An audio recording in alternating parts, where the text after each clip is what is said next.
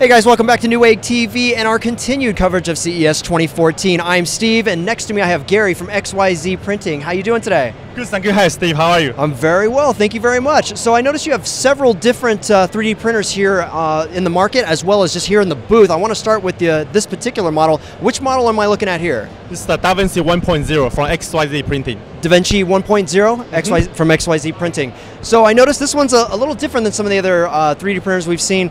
This has kind of an encasing all the way around it. What's the purpose of that? That's right. I think actually when we talk about consumer level of 3D printings, we really concerned about the user's safety. So safety design is one of the key part of Vinci 1.0.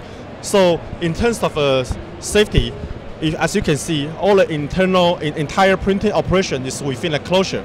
Right. So on the other hand, see if you notice, once I open the top door, you see the top door open.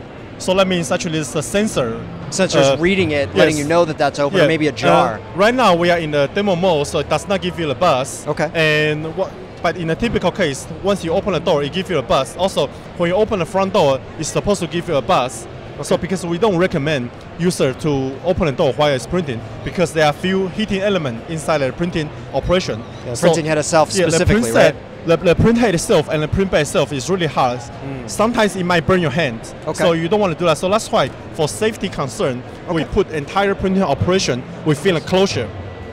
What else is another key feature of this particular model? Okay, so 3D printing, most of the product on the market now, I will say still a little bit of engineering, and it involves lots of assembly and complicated setup. Okay. But our Vinci 1.0, what we are trying to do is almost plug and play.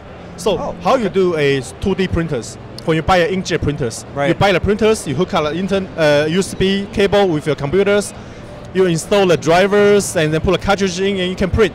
And that's it. So, but that's not really the case for 3D printing right now. Right. So what we are trying to do is, okay, for the user, just put a USB cable, put a cartridge in.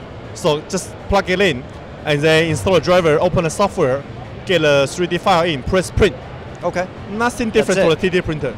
Okay. Yeah. So basically you're trying to make it as easy as possible for you guys at home to use by giving you very easy to install software. That's and essentially very easy to use software. That's right. And an easy setup similar to a 2D printer that we're all used to using today. You're right. That's the essential goal to the 1.0. So let's go take a look at the next few models that you have over here. Okay, Gary, so we've moved over to the Vinci 2.0 now? That's right, 2.0.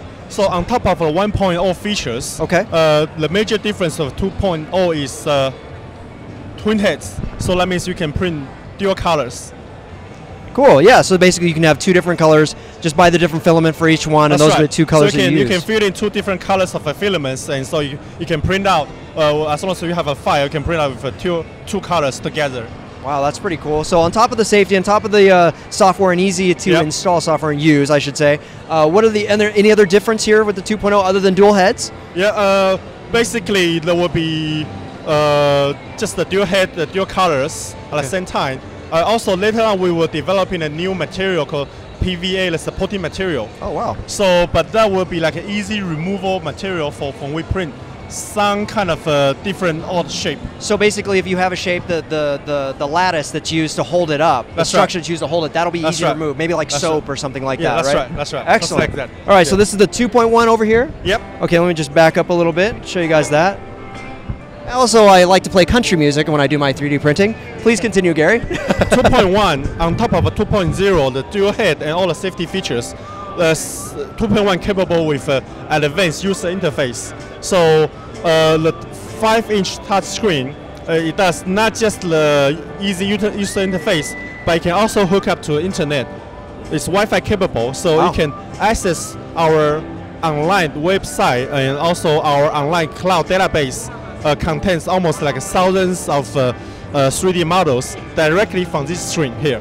So basically we have a touch screen, you guys, where you don't need a computer to get it connected to it. It has a USB port too. I'm not sure if you mentioned that, right? There's a USB port. So we can print directly from USB port, and you can also directly print from the internet.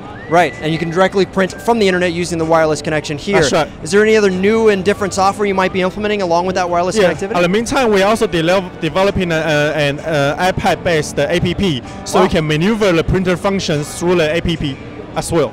Very cool. So basically, have an application that you can use on your mobile device that you can basically edit and maybe upload different models straight to this device via wireless. That's right. Excellent. Well, Gary, thank you so much for talking with us today. Thank you, Steve. We really appreciate it. Enjoy the show. Yeah, thank you very much. Thank you. And thank you guys so much for watching. Don't forget to stay tuned for more of our CES 2014 coverage. I love country.